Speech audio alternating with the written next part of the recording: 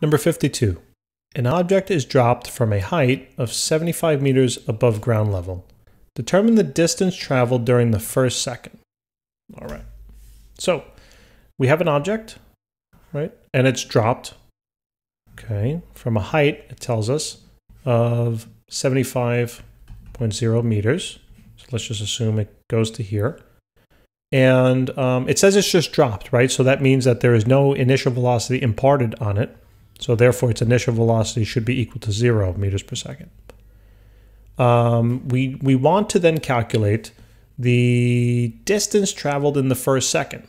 Okay, so let's just assume that this is the part, or this is the for letter A. All right, let's say this is the location at which it would have reached during 1 second of its travel. Okay, so the time to go from the start to here is going to be 1 second. All right, so t here is going to equal 1. I'm just going to do 1 second. I was going to write 1.00, but whatever. So now they're asking me then to calculate this part of the height, right? This x value here. Okay, so what else do we know about this? Well, we also know the acceleration, right? It's a free fall problem, so it's negative 9.80 meters per second. All right, great. So do we have enough information now in order to solve for the height? We have the acceleration, we have the initial velocity, we have time, and now we need to find x, right? Look at the equations on the right-hand side, and we do, right? It would be equation number 2. So let's write that. So letter A here, we're going to do the displacement is equal to the initial velocity multiplied by time plus 1/2 of the acceleration multiplied by time squared. So the displacement is what we're looking for. The initial velocity was 0, so that whole term just cancels. Multiplied by 1/2 times the acceleration, which was negative 9.80.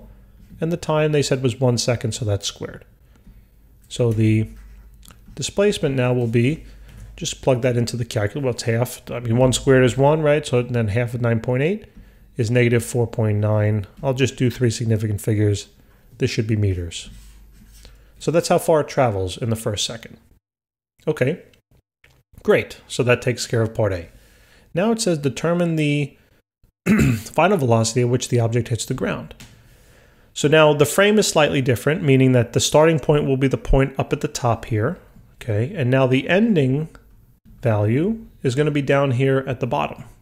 Okay, so again, my initial is still the same. It's still starting at 0 meters per second. And what I'm trying to do down here now is find the final velocity. That's the question mark. What else do I know about this frame in yellow?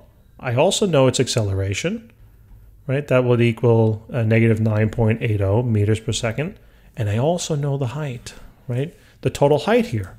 The total height here is 75, okay, meters. Now just be careful. The height is 75 meters, but when you plug in this number into your calculations, you got to make sure it's negative. Why? Because it starts high, ends low. You got to have a negative sign, okay, for the height. It's traveling, it's traveling in the negative y direction. So, do we know a formula that relates displacement, initial velocity, acceleration, and final velocity? Yes, we do, right? Equation number 4. So let's use equation number 4 here that I just boxed in to help us solve for B. So the final velocity squared is equal to the initial velocity squared plus 2 times the acceleration multiplied by the displacement. So the final velocity is what I'm after. The initial velocity was 0, so that's just 0. Plus then 2 times the acceleration, negative 9.81. Well, in some books they use 9.81, but this one uses 9.80. And the displacement now, again, this is important. You got to be negative 75. Okay? And you'll see it's important. Actually, in terms of the magnitude, it won't, since there's no initial velocity, the magnitude will be right, but the sign would be a little messed up if it weren't negative. So 2 times 9.8 times 75 is now going to be, okay, so we have, right, I'm just making, yep, okay, so the number is a little bigger. So we have a value of 1,000, and I'm going to do 3 significant figures, 470, no decimal. So now when I take the square root, I can take the square root since it's a positive number. So the final velocity here will be plus and minus. Okay, anytime you take the square root, you get both plus and minus answers. So now when I take the square root of that, I get 38.3 meters per second. Now only one of those values, positive or negative, will make sense. Which one do you think? Right, the negative one. The negative one is the one that makes sense. Why? Because it's traveling in the negative y direction. So since velocity is a vector, you have to you have to also give its direction. Okay, so it's going to be a negative value. So let me just erase then the positive here, okay, since I don't want to accept that answer. And this would now be the final velocity when it hits the ground. So that's the answer to part B. Now C, it says, okay, so C, it says determine the distance traveled during the last second of motion before hitting the ground. Okay, so this one's a little more involved. There's a couple of steps. So let me actually redraw the picture, all right, just because it's getting a little messy. So again, here's the object. It travels down with a certain initial velocity, and that's 0, right? It's going to, the whole thing is 75 meters until it hits the ground over here. And what we're looking to do now is we're looking to find the distance traveled during the last second. So if we were to imagine, the last second would be around here. I mean, I'm making it up, right? But as this rock travels down here, this would be considered now the last second of travel. So from this point all the way down to this point, okay? So here's the last second of travel, right in here. Let me just change the color right in here. That looks like a 3, but I think you get it, right? This would be the displacement. This is what we're after. So I'm now framing the problem. If you notice this, I'm trying to frame this pretty well here, right? I have a clear, if I'm trying to find the displacement, I can do this in a couple of ways. I mean, in order to find this displacement, right, what I could do is I could find the displacement from the start all the way down to this point, and then just subtract it from 75. That's one way to go about it. There's other ways to go about it too, but I'm just thinking, that might be the best way to do it. Let me just think. I mean, we could also go about it by finding the total time and whatnot, but let's do it that way. So let's focus. Well, actually, no. Actually, we do have to find the total time anyway. Yeah. So the first step is, so I know that also the time to go from this point to that point is going to be 1 second. Okay, so the time value in here is also 1 second. So really what I need to do is I got to find some information out about this point. All right, I know what the final is here, but I don't know what the initial conditions are like. So how am I going to find that information? Well, I'm going to find that information by finding the total time of the whole thing, right? The whole thing, and then subtract out 1 second. That'll tell me the time to this location. Once I know the time to this location, what I can then do is solve, let's say, the velocity at that point. All right, and that should help me along now. Okay, so let's calculate that. So let's find, so the first step here for part C, it's going to be multiple steps. So first step is, so part C, let's say number 1 is find total time. Okay, so to find the total time, I'm considering the total frame, meaning from the start all the way to the end. Okay, so the initial velocity for that whole thing is going to be 0. The final velocity we actually just found, right? That was the whole point of part B. So we know that that will be negative 38.3 meters per second. We also know that the acceleration is still negative 9.80 meters per second squared. We do know the total displacement, remember, negative 75 meters. So I can easily solve the time. I get a whole bunch of ways to do it. Probably the way, let's see, which way should we? So the initial was given, right? The acceleration we know for a fact, and the x was given.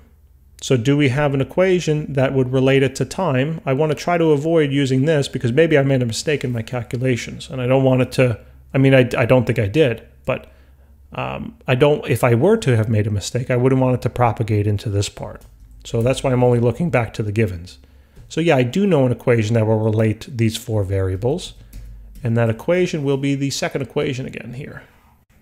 Okay, so let's write that down. So change in displacement is equal to v initial velocity times time plus 1/2 at squared. So the displacement here was negative 75. The initial velocity was 0, right? So this whole thing just goes to 0. Plus then 1/2 multiplied by negative 9.80 times t squared. So negative 75 is equal to negative 4.90 t squared. Divide out the negative 4.90 on both sides. T squared becomes, so just plug that into the calculator. So 75 divided by 4.9. The answer is going to be positive, and it should, because we got to take the square root. So this would be 15.3. And take the square root. Remember, when you take the square root of a number, it's always plus and minus. So second square root of 15.3 comes out to 3.91. Now only one of them will make sense in terms of sign-wise, and that'll be the positive one, because the time can't be negative here. We're starting at time 0. So what I'm going to do is just erase that little negative sign. All right, so it's 3.9 seconds from the top to the bottom, right? The whole thing. So if this, going back to the picture on the left, so if the time from this location, I'm going to say is 3.91 seconds, all the way down to the bottom, how do I find the time to this point? Right, it would just be, you would have to subtract 1 from it, right? Because they told us during the last second. So to find the beginning of that last second, if I know the total distance of 3.91, just subtract 1. Okay, so what I'm going to do now is I'm going to do that. I'm going to take, and let me put it in a different color. All right, let me put it in, I'll put it in black. So we'll do 3.91 seconds minus 1 second. Should be then 2.91 seconds. Now this value, okay, is the value of the time from the beginning here all the way down to this point. That's the time. So if I know that time from this location to this location, right, I can now start solving for, let's say, displacements. Okay, so let's write down what we know about that frame. The initial velocity at the start there was still 0. That's still the same. The final velocity I don't know. May be trying to solve for that. We'll see. The time we just solved, it's 2.91 seconds. Okay, the displacement I also don't know. And the acceleration we do know, right? These are all the variables. I labeled them all out, negative 9.80 meters per second squared. So now what's the important variable here? It's really the displacement, right? That's really what I'm after. So I know the time, I know the initial velocity, I know the acceleration. If I want to find my displacement now, can I use an equation on the one of those 5 equations at the top? Yeah, I can, right? Just erase all that. I can use the second one again. This one's very popular in this problem. So let's write it down. So the displacement, okay, is equal to initial velocity times time plus 1/2 acceleration times time squared. So the displacement is what I'm looking for. The initial velocity was 0, so that goes bye-bye. Then it's 1/2 of negative 9.80 times the time of 2.91. Now hopefully I didn't make a mistake with that because it will propagate on in, but I'm pretty sure I'm good. All right. By the way, all my self-doubting is not because I'm not confident about it, but I always like to doubt just to always keep double checking are the answers reasonable and whatnot. Okay, because you want to try to avoid silly mistakes. We're all human, but you want to come up with systems to avoid that. All right, that's how you'll get the A. So 0.5 times negative 9.8 multiplied by 2.91 squared. Okay, so the displacement here comes out to be negative, which it should, 41.5 meters. Okay, so we're almost there, guys. We're almost there. So what did I just find? I found the displacement. Now I know this picture's getting a little, filled with stuff. But I found the displacement from the top now to the bottom. Okay, so that x value now is equal to, I know it's negative, but I'm just going to make it positive in the picture because I'm going to do a little math to solve. Now think about it. If I know the value, from this location to this location, and I also know the value from this location to this location, how do I now find that little x I'm looking for in red? How do I now find the difference? Oh, I just told you, right? The difference between the two. Okay. So in order to find, then I'll call it x, right, in red. So the x that I'm solving for is going to equal the 75 meters minus the value I just found, the 41.5 meters. All right, so the x that I'm looking for, meaning the distance or the displacement that it travels in the last 1 second of its travel, will simply be 75 minus 41.5. And thinking about sig figs, this was really 75.0. So I'm going to have 3 sig figs, so this is 33.5 meters. Okay, determine the distance traveled, right? So they didn't, yeah, so it's totally fine to leave the answer in the positive form. That should be 100% acceptable. All right, so notice in the past, in the last 1 second, it travels almost half, right, of its total distance. Right, the whole time it was in the air was about 4 seconds. All right, but during that last second, it traveled the most. Why? Because the gravitational force is now accumulated essentially on the object. All right, but guys, listen, thanks for tuning in. Hopefully this helped. And please, if it did, do subscribe. Thank you.